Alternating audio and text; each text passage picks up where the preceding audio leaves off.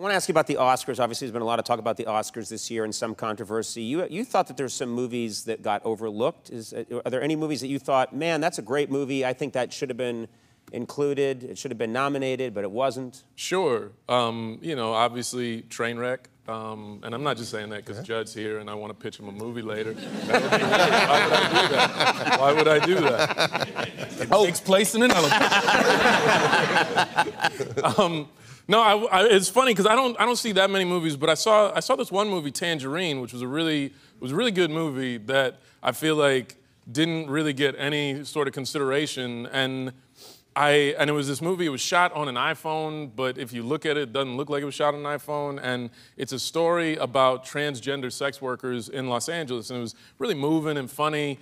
And the only reason I saw it was I was invited to a screening. And I rarely get invited to movie screenings, but when I do, I usually say no, but this one was close to home, so I was like, oh, whatever. Right. And how close to home? Like 3 blocks. Yes, you'll go to a screening if you can walk there. Yeah, so I went to the screening, but I didn't know anything about the movie, and so usually at those things, they make you do like press, and they have you go through a press line.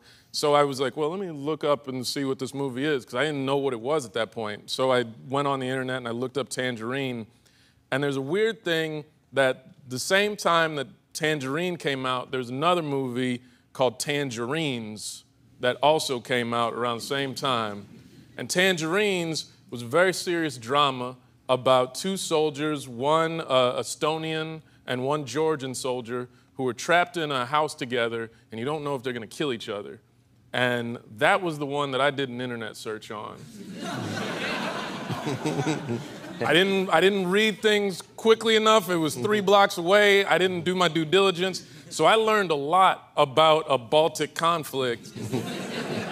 And then got to the press line, and the movie had premiered on Pride weekend. And so this reporter came up to me and was like, this is a fitting movie to be watching for Pride weekend. And I was like, wait a minute. Did you just blow the whole movie for me? Like, is this how the conflict gets resolved? It's just like, I hate who you are as a person, but I love who you are as a person.